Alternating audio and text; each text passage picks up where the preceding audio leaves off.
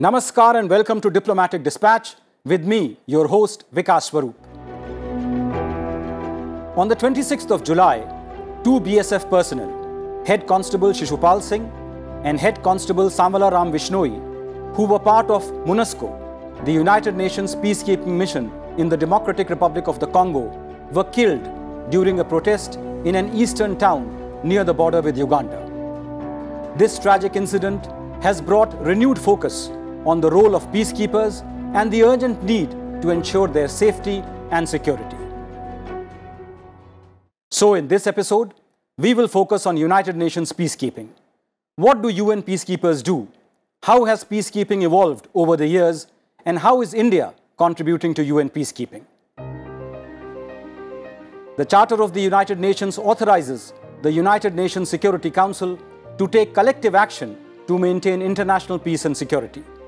And as part of this mandate, the Security Council deploys peacekeepers in regions of conflict to provide security as well as political and peace-building support. The UN peacekeepers are known as Blue Helmets or Blue Berets. They consist of soldiers and military officers, police officers and civilian personnel drawn from the member countries of the United Nations which decide to voluntarily contribute to UN peacekeeping. The UN began its peacekeeping efforts in 1948 when it deployed military observers to West Asia. The peacekeeping mission's role was to monitor the armistice agreement between Israel and its Arab neighbors. Since that initial foray, UN peacekeepers have undertaken 70 more field missions in regions across the world, ranging from El Salvador to East Timor, with contributions from 125 countries. Currently, there are more than 80,000 personnel serving on 12 peace operations in 3 continents. Over the years, additional responsibilities have been given to peacekeepers. Today's multidimensional peacekeeping operations are called upon not only to maintain peace and security, but also to facilitate the political process, protect civilians, assist in the disarmament, demobilization and reintegration of former combatants, support the organization of elections, protect and promote human rights, assist in restoring the rule of law, and bolster social development that will bring positive economic change. The 3 basic principles that guide the UN's peacekeeping missions are consent of the parties, impartiality, and non-use of force except in self-defense and defense of the mandate. India has a long history of service in UN peacekeeping, having contributed more personnel than any other country. India's tangible contribution to UN efforts to maintain global peace and security began with its participation in the UN operation in Korea in the 1950s, where India's mediatory role in resolving the stalemate over prisoners of war led to the signing of the armistice that ended the Korean War. That early success led the UN to entrust Indian armed forces with subsequent peace missions in the Middle East, Cyprus and the Congo. To date, more than 253,000 Indians have served in 49 of the 71 UN peacekeeping missions established around the world. These include missions in some of the harshest and most insecure environments, including the Golan Heights, Somalia, South Sudan and DRC. 177 Indian peacekeepers have made the ultimate sacrifice while serving with the UN, the highest by any country. Currently, there are 5,581 Indian troops and police personnel deployed in 9 out of 12 existing UN peacekeeping missions, making India the 3rd largest troop contributing country. India has also provided and continues to provide eminent force commanders for UN missions. Till date, India has had 17 force commanders to various missions as well as 2 military advisors to the Secretary General of the United Nations. India has a long tradition of sending women on UN peacekeeping missions. In 1960, women serving in the Indian Armed Forces Medical Services were deployed to the Republic of the Congo. And in 2007, India became the first country to deploy an all-women contingent to a UN peacekeeping mission. The formed police unit in Liberia provided 24-hour guard duty and conducted night patrols in the capital Monrovia and helped not only to build the capacity of the Liberian police, but became role models for the women of Liberia, many of whom joined the security sector. India has also deployed field hospitals, medical units, engineering units, veterinarians, vocational trainers, and even yoga instructors to assist in peace-building efforts.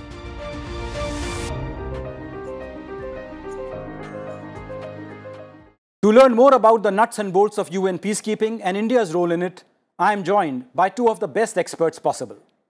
Speaking to us from Hyderabad is Ambassador Syed Akbaruddin. He dealt very closely with UN peacekeeping during his tenure as India's permanent representative to the United Nations in New York from 2015 to 2020. He is currently Dean of the Kautilya School of Public Policy in Hyderabad. And joining us from Mumbai is Lieutenant General Shailesh Tinaikar. He had an illustrious career in the armed forces spanning over 38 years, during which he acquired rich experience in United Nations peacekeeping. First, as a military observer in the United Nations Angola Verification Mission, then as Chief Operations Officer in the United Nations Mission in Sudan, and finally as the Force Commander of the United Nations Mission in South Sudan, where he served from July 2019 till February 2022. Let me begin with you, General Tinaikar. The International Day of UN Peacekeepers is observed every year on the 29th of May to honor the courage, service, and sacrifice of the United Nations Blue Helmets. Why is United Nations peacekeeping important, and how has it evolved over the years? Well, peacekeeping is one of the most effective tools available to the United Nations in the promotion and maintenance of international peace and security. It is a remarkable enterprise of multilateralism and international solidarity. From Sierra Leone to Cambodia, Timor-Leste, Namibia, and Cyprus, United Nations peacekeeping has helped countries stabilize and transit from war to peace. Today, there are 90,000 peacekeepers deployed in 12 operations around the globe. The 4 large missions in Africa, in Democratic Republic of Congo, in Central African Republic, Mali, and South Sudan, have each a budget of more than $1 billion and have a formidable mission: establish a secure environment to further political, economic, and social stability as the states recover from brutal internal conflicts and move towards peace and prosperity. Ambassador Akbaruddin, can you take us through the process by which UN peacekeepers are deployed? How does it all begin? Let's begin with understanding the conceptual basis. Peacekeeping is a practical innovation. There is no reference to peacekeeping in the UN Charter. It's a diplomatic tool that diplomats have evolved to maintain peace on the ground while they arrive at a larger diplomatic solution. Let's also make it very clear what it is not. It is not war fighting. It uses military instrumentalities for political and diplomatic goals. That when there is a dispute, only when the parties to that dispute, whether it's intra-state or interstate, agree that they want or willing to try the path of a negotiated outcome. So sometimes this happens through a peace agreement. Sometimes it's on the path towards the peace agreement that they agree that we should do it. So that's where it begins, with a willingness of the parties to try and settle these things pacifically or through peaceful means. Now, if we say where it begins formally beyond this, these parties have to then approach the UN Secretariat through the Secretary General that they are ready to agree on terms for involving the UN's operation there. And every UN operation has to be mandated by the UN Security Council.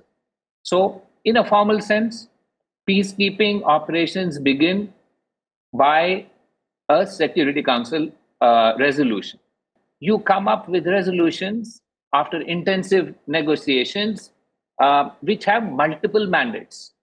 There are it's an expensive proposition in terms of money, as General Tinaikar mentioned, that the top 4 peacekeeping operations cost more than $1 billion. But you need to see it in the context of the challenge. Let's take the Democratic Republic of Congo, where it is in the news recently. Now, it's a country of 100 million people, approximately 100 million people. And the deployment is over vast areas. Even if it is limited in the country, it's over vast areas. And I just did a rough calculation preparing for your show that it amounts to one soldier for 158 square miles. Now, you can look at the challenge that the peacekeeper is facing. Now, General Tinaikar, the UN deploys both military units as well as police units. What are the different roles they perform? See, police units are known as formed police units, and they are predominantly meant for crowd control. And obviously, when that happens, when the state does not have capacity to regulate its own crowds, they also form the first line of resistance when UN installations and property are at risk or are threatened with contingencies of rioting, looting, as witnessed recently here in Congo, where we lost two Indian peacekeepers. UN police are also there in their individual capacity. And in that, they have a training and advisory role where they train the local policemen in various criminal procedures, and also have an overall role of building up local law and order agencies. Military combat units are principally designed to protect civilians, and this happens when there is imminent danger of violence. They are, of course, mandated to use deadly force if necessary, as you correctly stated in your introductory talk, either in self-defense or the defense of the mandate. But this happens following very well-defined and promulgated rules of engagement. In addition, because obviously any opening of fire is very deeply scrutinized by the international community as well as by human rights organizations. And if fire has to be opened, it has to be opened as per specific rules of engagement. And if you ever, and there are allegations now that peacekeepers have killed two civilians, as we read about in MONUSCO. And if at all the peacekeepers are faulted for killing civilians and disobeying or disregarding rules of engagement, they would come in for real heavy criticism. And that reflects again on the United Nations. Ambassador Akbaruddin, women have played a very important role in UN peacekeeping. What unique perspective do they bring to the table? So you're right. The importance of women's engagement and leadership in peace and reconciliation process is now fairly well established. It dates back to a UN Security Council resolution on women, peace and security, which was, I think, a resolution 1325 adopted in 2000. Now, since then, first, there is a focus on trying to have more women engaged in peace and security. So what do they bring to the table? First of all, we need to acknowledge that peacekeepers operate amongst local communities, and having peacekeeping units reflecting gender diversity is important to engender confidence in the local population. When you are dealing with local populations consisting of diverse genders, it's normal to have that. Number two, it builds trust amongst vulnerable groups, such as women and children, because they open up much more. I'm certain General Tinaikar will tell you that when women engagement units go, they get more information also, because it's a good way of gaining better insights of what the local population is thinking. And finally, we all acknowledge that vulnerable groups like women, like children, tend to get affected more adversely in a conflict situation. And having a gender perspective is helpful in crafting peace-building outcomes, which will take their concerns into account also. Otherwise, it's possible that those concerns may be neglected. In general, better inputs will help decision-making in difficult environments. Finally, I think there is another important factor which we should not forget, and that was they act as role models in these societies. Correct. And I remember the former Liberian president, Ellen Johnson Sirleaf. Ellen Johnson Sirleaf. She always mentioned many times how the Indian women police unit had changed the thinking of Liberian women because they had never seen women being deployed in security roles. She said just their visible presence guarding the presidential palace had such an impact on Liberian women. They also realized that they could do such roles, and it played an important role in enhancing gender equality in that society. Yeah. So I think they play multiple roles. It's on the increase. My understanding is when I started following peacekeeping in the 90s, there were 1% of units which had women. Today, I understand they are about 5%, 4.5 to 5%. The goal is about 15% for units and 20% or 25% for individuals. General Tinaikar, you have served as force commander in South Sudan, the largest and one of the most complex UN peacekeeping missions till date. So you have first-hand experience of the situation on the ground. Tell us, what are the kind of threats that UN peacekeepers face? See, UN peacekeepers invariably, as you correctly pointed out, operate in a very dangerous and a volatile situation, where the parties to the conflict are very often coerced into signing an agreement. And hence, there is a tendency to violate its principal clauses so that either they are able to retain or wrest power and influence. So threats to peacekeepers operating in an unstable and unpredictable environment, as I pointed out, are really multifarious. Firstly, there is always a possibility of being perceived to be taking sides in a politically sensitive situation. Their neutrality may not be recognized by armed groups outside. There could be a number of armed groups operating outside the peace framework in such kind of states. Protection of civilians from imminent danger will always place peacekeepers in the line of fire. And when such a contingency happens, there would obviously be casualties, which are again very sensitive because many nations, it possibly affects the kind of public opinion in respective countries. Politically motivated rioting against peacekeepers, as we have seen in Congo, by a mixed mob of armed and unarmed civilians, is a serious threat. And that basically, if it ever happens, it strikes at the very basis of UN deployment. Ambassador Akbaruddin, Article 44 of the UN Charter provides for the Security Council to undertake consultations with troop contributing countries before embarking on a field operation. But in practice, this rarely happens.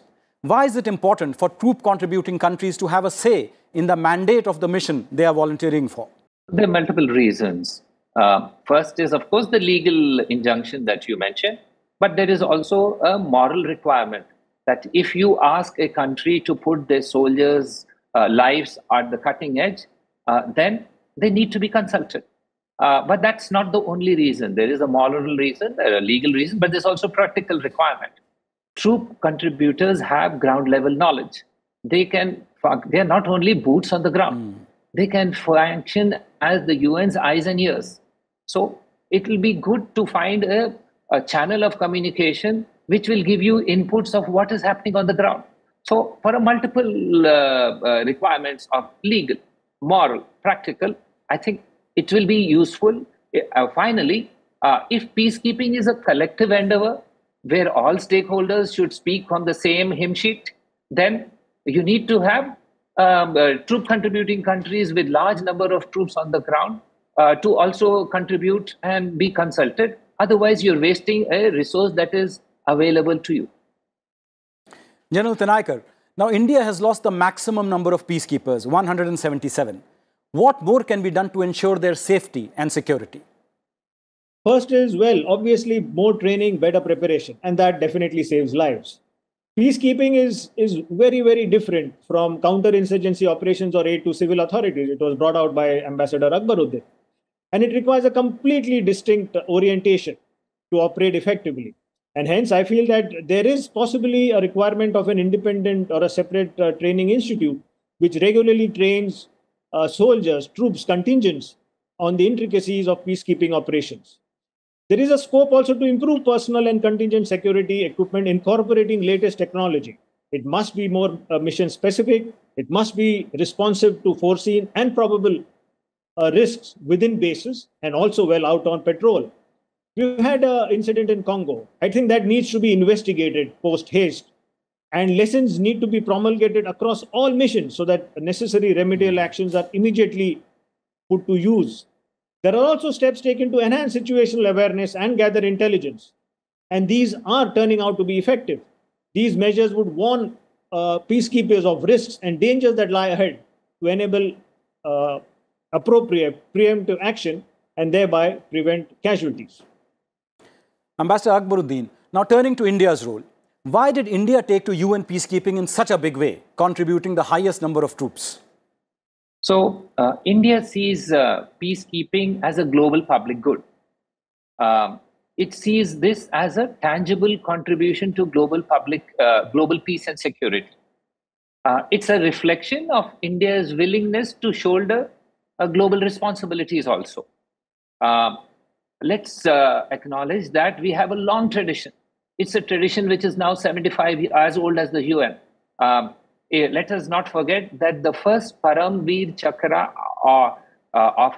awarded to an Indian national outside for services outside India's borders was to Captain Salaria.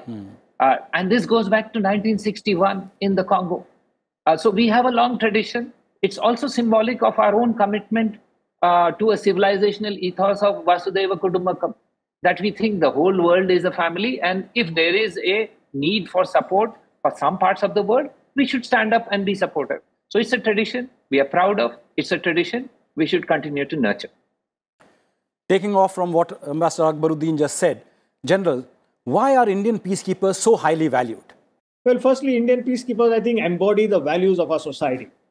And these essentially are unity in diversity, a spirit of tolerance, democratic values that we bring, recognition of religious freedoms, a firm belief in justice, equality, human dignity, and rule of law. And of course, Indians present an excellent example of a plural, inclusive, stable, and growth-oriented society. And that matters how the globe or the international community views an Indian peacekeeper. The military itself is prided for its discipline, its responsiveness, and risk-taking abilities in critical situations, and that reflects its professional ethos.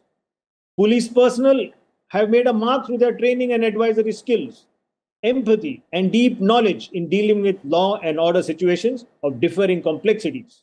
But above all, I feel all Indian peacekeepers, military as well as police, are defined by their unique ability to form lasting bonds of friendship and association, bridging cultural and social diversities. There is a willingness to suffer privations and work with enthusiasm, commitment, and passion for the benefit of communities most in need. Ambassador Akbaruddin, now some strategists feel that being one of the largest troop contributing countries may help India's claim for permanent membership of the Security Council. Is there any link between the two? So, Vikas, India's claim to being a permanent member of the Security Council far exceeds our role in peacekeeping. I acknowledge that peacekeeping is an important aspect. And that is, I think, many strategists link it to the non-permanent membership. Because if you look at the UN Charter, I think Article 23 says that due regard should be given for non-permanent membership in the first instance to contribution to the maintenance of international peace and security, and so the link. But there is no criteria laid down in the UN Charter for permanent membership. And I would think that India is a sui generis country of 1 billion plus people who are bound together as a democracy. There is no other parallel in human history, not now, but in human history, of such numbers wanting to function as a democracy. It's simply that if the UN says we are an organization which look towards, we reflect the will of we the people, then 1.3 billion people are adequate reason for India to be on the Security Council. So there are many other reasons also on account of our promotion of global issues. We can go back and look at decolonization, where we played the lead, bringing in apartheid to the UN's General Assembly, where we took the lead on issues of economic, now on issues of social justice, on climate change. there are no global solutions possible without India. Absolutely. So I think India's aspiration to be a permanent member is based on multiple things, and peacekeeping is certainly one of those.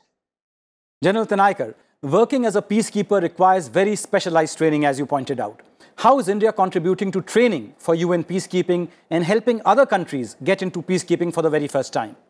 Well, India has a very vibrant, active Center for UN Peacekeeping in New Delhi, and that is really actively involved in training both military and police personnel, not only from the country, but also from about 18 to 20 partnering countries. Recently, there were 2 courses that have been conducted, and that was after a long gap of COVID.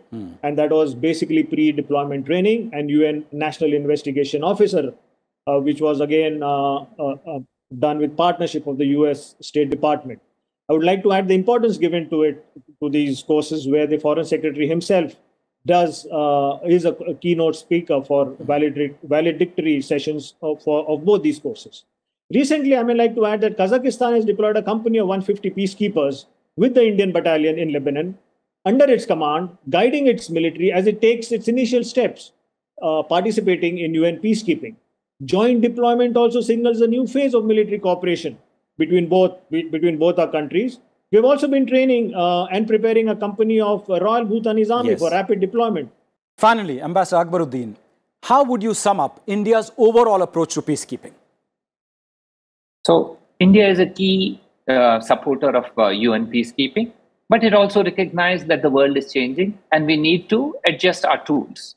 We need greater funding, as was said, greater safety, better equipment, and more realistic mandates. Because without realistic mandates, we will never be true to the cardinal principles that have made peacekeeping such a success. And you've pointed out at the beginning that these principles are consent of the parties concerned, impartiality, non-use of force, all these except in the defense of the mandate or in accordance with the mandate. So all these are what have made peacekeeping a success. But today, at times, peacekeeping is pushed into a no man's land between trying to keep the peace in fragile environments and trying to enforce the maintenance of peace where there is no peace to keep. So we need to really look at this tendency to push the frontiers, and because we may lose the essence of peacekeeping. It's a unique tool. It's a tool that needs to be used in a calibrated manner with proper political guidance and brought to a closure at an early date, because it is too precious a tool to be blunted by using it repeatedly as a solution for all ills. It is not a solution for all ills. It is a specific tool for specific purposes, and that's how it needs to be looked at, nurtured, and cherished. Thank you very much, Ambassador Akbaruddin and General Tinaikar, for your brilliant insights. As the world faces new threats to security, it needs peacekeepers to keep the peace and protect the vulnerable. India remains firmly committed to UN peacekeeping, but has been urging the international community to grasp the rapid changes that are underway in the nature and role of contemporary peacekeeping operations. The Security Council's mandate to UN peacekeeping operation need to be rooted in ground realities and adequately resourced. Above all, there must be better security for UN peacekeepers. Attacks against them must be investigated and the perpetrators brought to justice. That is all I have for you in this edition of Diplomatic Dispatch. Thank you for watching and goodbye.